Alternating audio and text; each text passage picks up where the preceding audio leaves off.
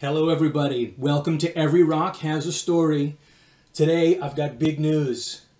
My hair. I finally got my hair cut after, I don't know how long, it's been a long time. My wife cut my hair, I was kind of worried. But my hair was getting so long, it was really starting to drag me down. Any of you guys feel like that? Your hair is getting long and crazy, so my wife cut it and I think it looks pretty good. So I feel like a new guy. I don't have that hair dragging me down anymore. And it reminded me of another one of the rocks that I have here. The rock of the day is all about being dragged down. Today's story is about this rock. Now you saw this rock. I showed this as an example in my very first video about making our science journals. And I'm going to show you my science journal page that I finished about this rock. If you remember, this rock was called eclogite. Eclogite, and that's the rock of the day. And I'll tell you why eclogite is all about being dragged down in just a bit. Let me just show you this one up front again. It is pretty. Eclogite is one of my favorite rocks. It's because it has a lot of red garnet. See all that red? That's all garnet, my favorite mineral.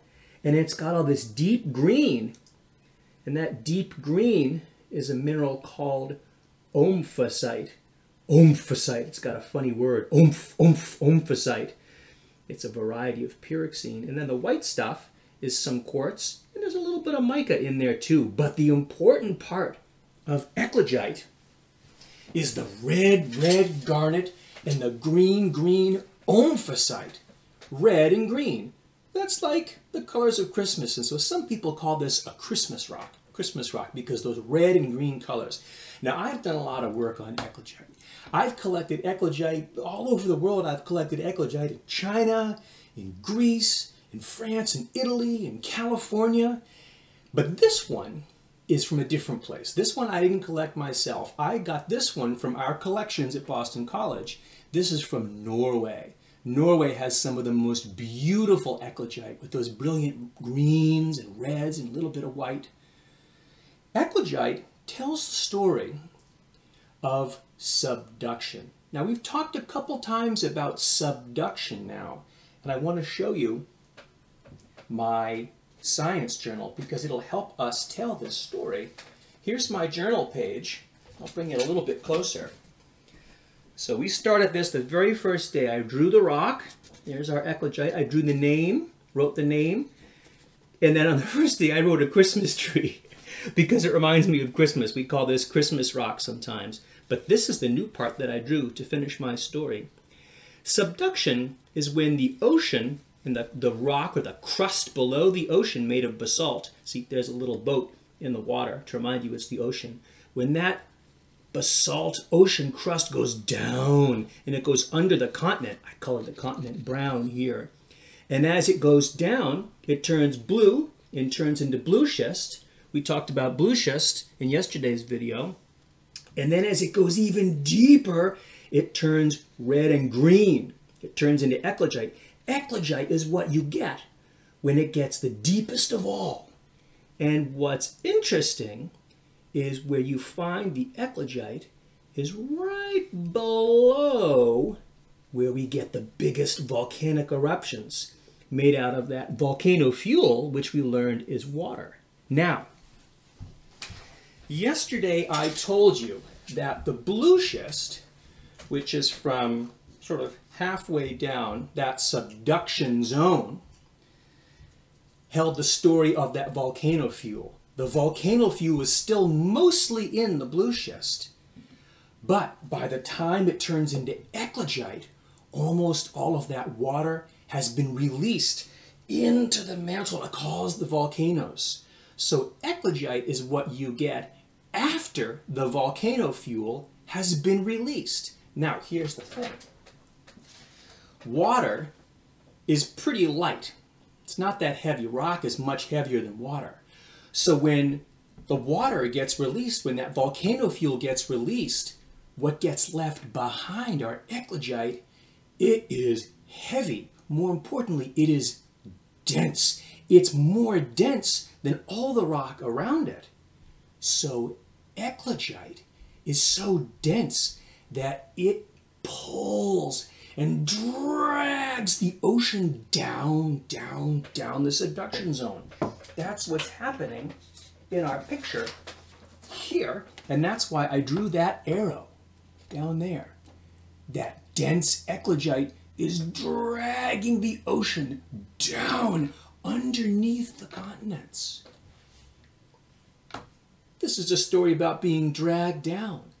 Eclogite is the dense rock that drags the oceans down under the continents, deep into the mantle.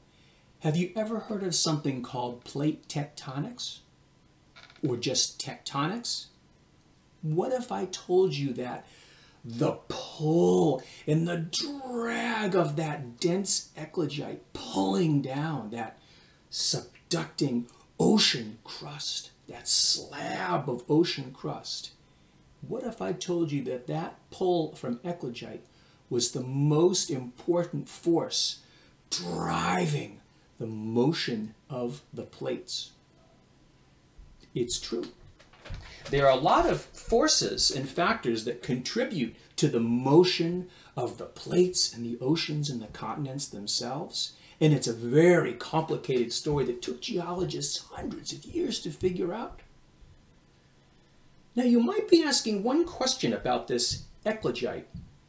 Well, maybe if we have one of these subduction zones and that basalt goes down and turns into blue schist and turns into eclogite, I can see how that would be pulling down, dragging down that ocean crust. But you might be asking, how do we start a subduction zone in the first place? Right here on the eastern coast of North America, there's no subduction zone. The continent is connected right to the ocean. How do you think you start a new subduction zone without eclogite? You know what? I don't know. Scientists are trying to figure out that great puzzle. How do you start a new subduction zone without the pull of the dense eclogite pulling it down? Remember, science isn't about what you know. Science is about what you don't know. In the start of new subduction zones is one of the most exciting and interesting questions that we're trying to figure out today. But this Norwegian eclogite tells the story of a great subduction zone that was operating over 400 million years ago. One of the great collisions between the ocean coming together between North America and Europe. And this was a bit of that collision, that eclogite that went deep and then got caught up in the mountains that we still find in Norway. A rare record of those deep subduction conditions, dragging down the ocean, driving plate tectonics. Lots still to learn. Lots of unanswered questions in science, and that's what makes it fun. I hope you like this story about eclogite, and I hope you are still making your own science journal pages, and I hope I see you at my next story. Bye-bye.